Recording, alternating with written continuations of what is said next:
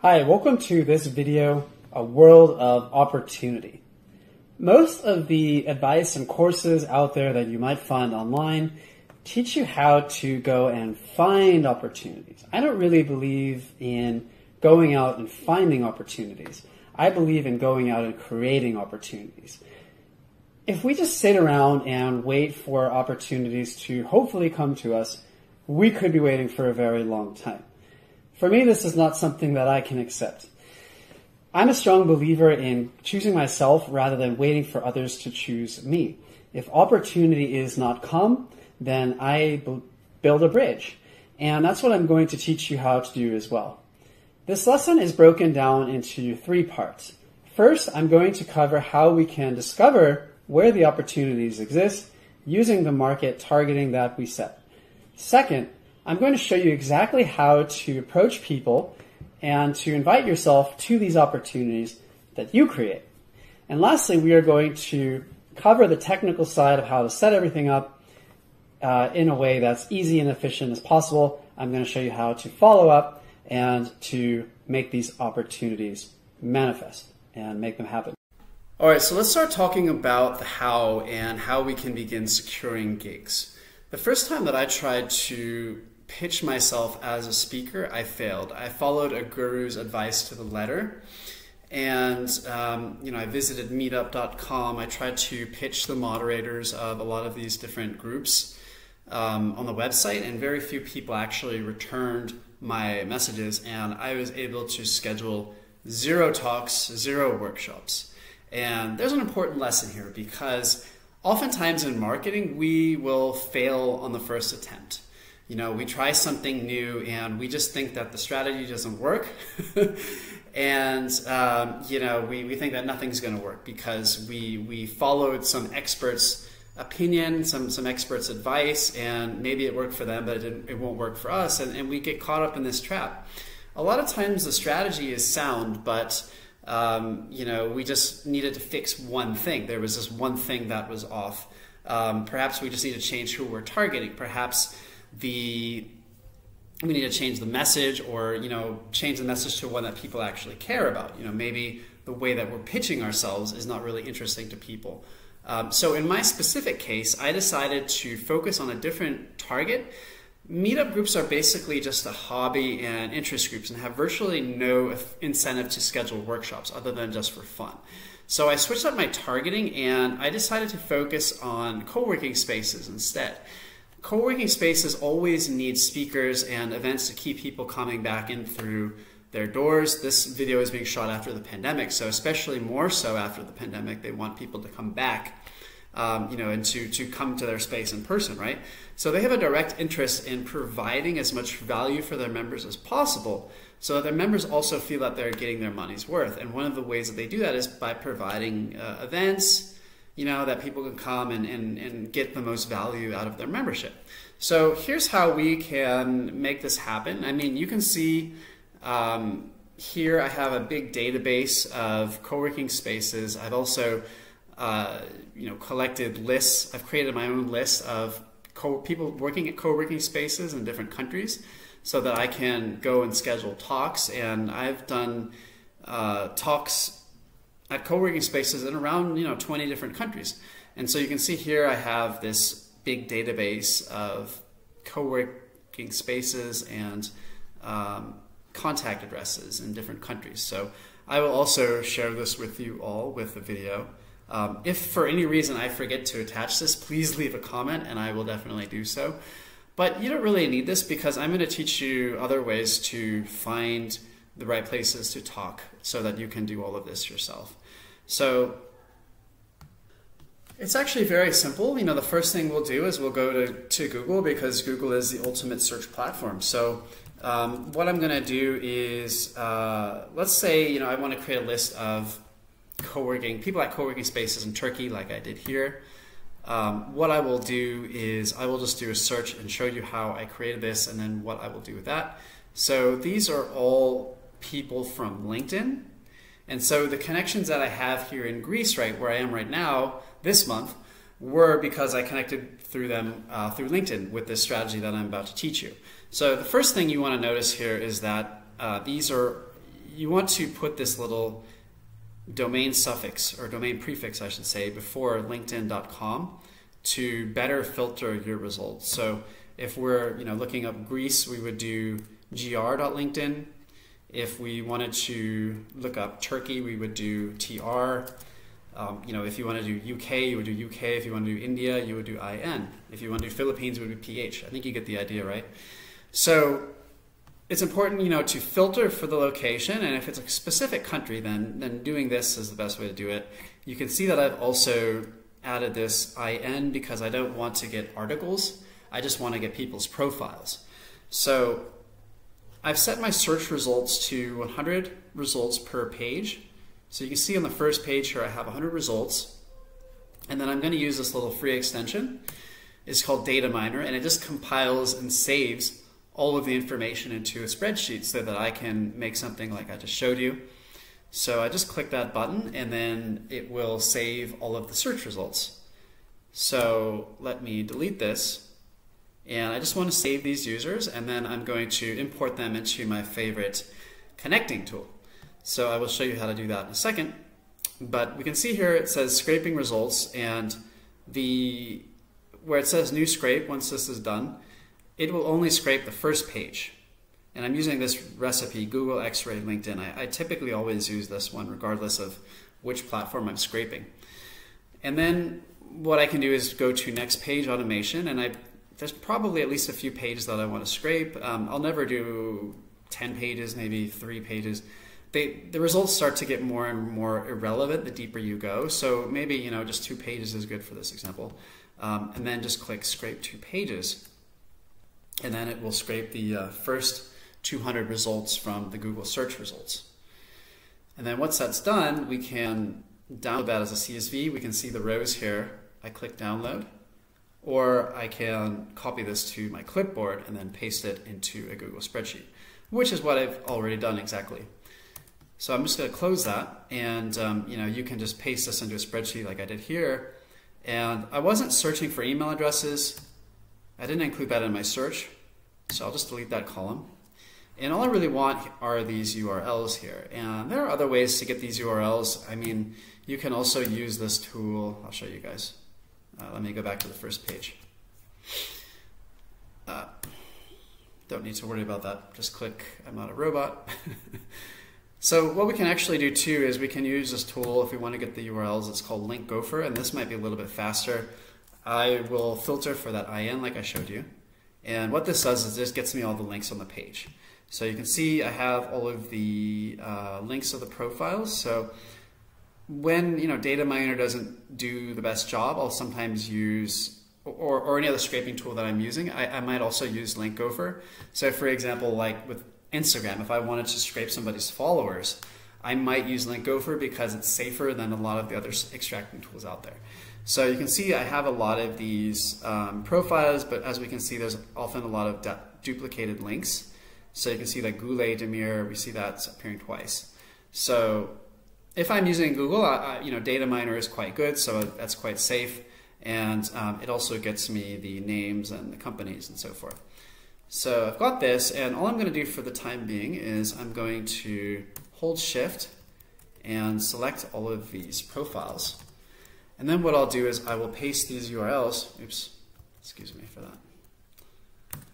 I'm going to open my connecting tool, and I'm using Mass Planner. They don't publicly sell it, so if you want to get a copy of Mass Planner or Jarvee, I will provide the contact information, and you will have to tell them that you were referred by me because they don't publicly sell this software that I'm showing you anymore, but it is still available.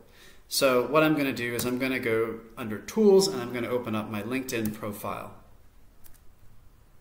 And okay, well, my account is sleeping at the moment. It's not connected, but that's okay because I just wanted to show you guys the connector tool.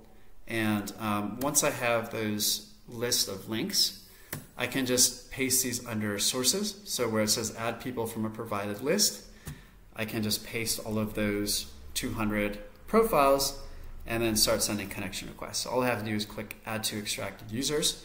And I have already done this. As you can see, I already have these extracted users here. I can see the results that it's making for me. So September 29th. And here is the connection request message.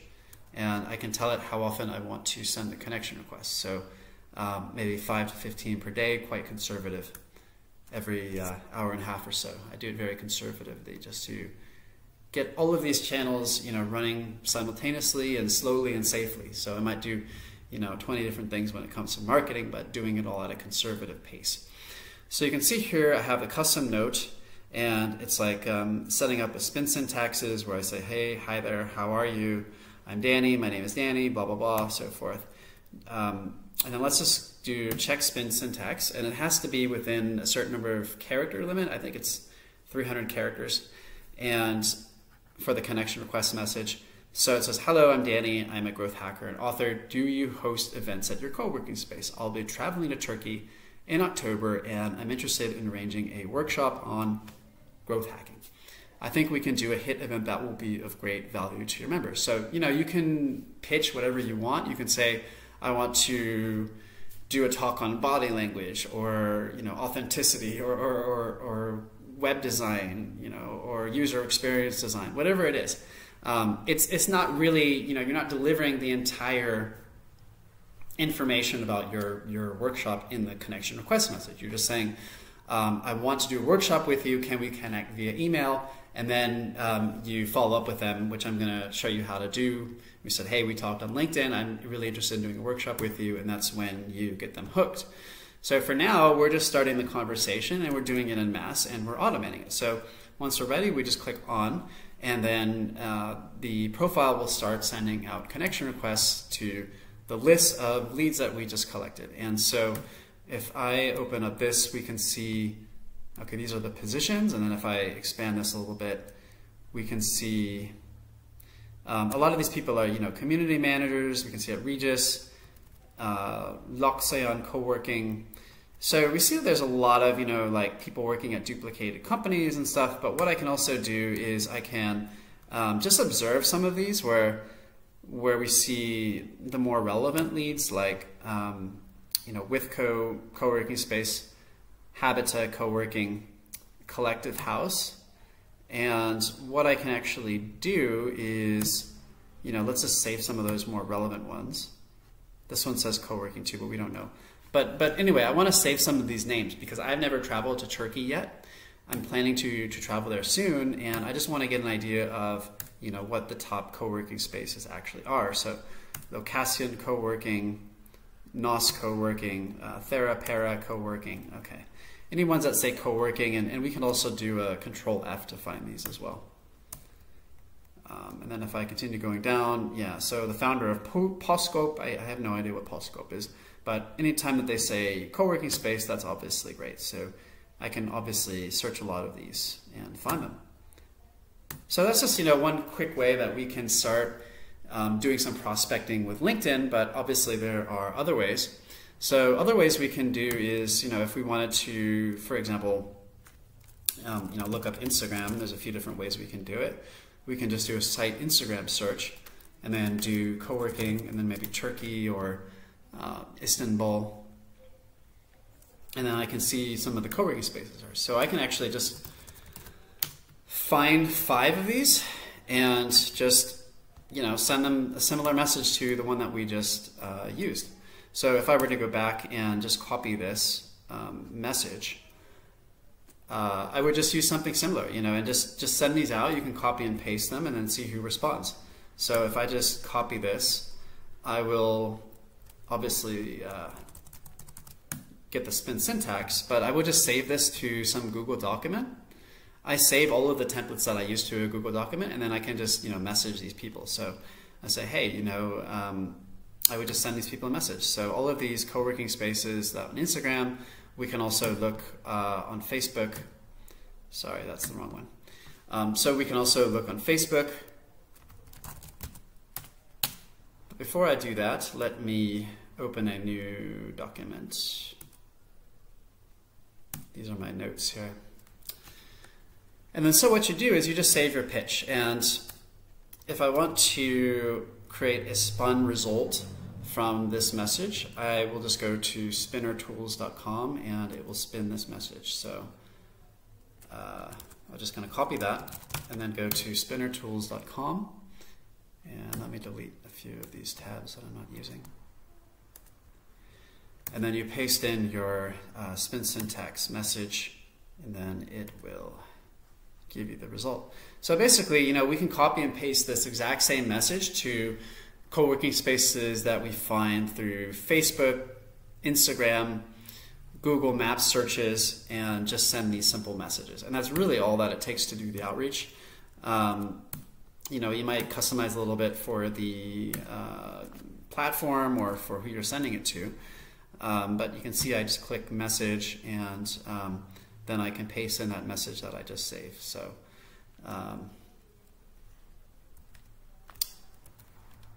and then I can just click send. So I'm not going to do that on this video, but then that's something that we can that I can do later. So what I can also do is find more this way. But actually, the strategy that I prefer, rather than using Google this way, let's just use Google Maps, because Maps is very powerful. So let's just look up Instant Bowl co-working spaces and then see what the top 5 results are. So these tend to be very well-established, authoritative kind of co-working spaces. So I can also see that we have surfoffice.com, but then we also have these top results here in Maps. So probably what I would do is I would just go on Facebook, and most of these businesses are very responsive. So Impact Hub is all over Europe, for example. So I'm actually scheduled to talk at Impact Hub here in Greece. So that would be a great place for me to talk. And so basically all we would do is we would just go to Facebook, and okay, this is actually a post that we found. So no work. Here's another one that we could look up. Oh, it's Kamara. Okay. And guys, we don't really need like a million.